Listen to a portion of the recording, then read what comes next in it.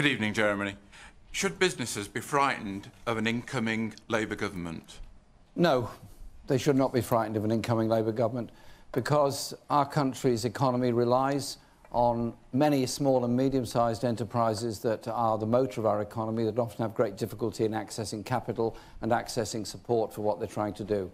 The biggest businesses will be asked to pay a little bit more in corporation tax, but it will be lower than it was in 2010, and indeed lower than the average for most industrial countries. What I want to do is ensure that there is an economy thriving in every part of the country, and so that means the resources. It means an infrastructure system, roads and railways all across the country. It means broadband in every part of our country that's free to everyone to use, and that will mean that businesses can be set up anywhere. It is also clear in our manifesto here that what we're keen to do is ensure there is a better trained workforce in our society, so we will be promoting apprenticeships and skill training at every level and give them the same value as academic education in universities. And so I enjoy working with all the business organisations, setting out clearly our views on public ownership, our views on taxation and our views on investment for the future. OK, there's two people with their hands up. Let's hear from you both.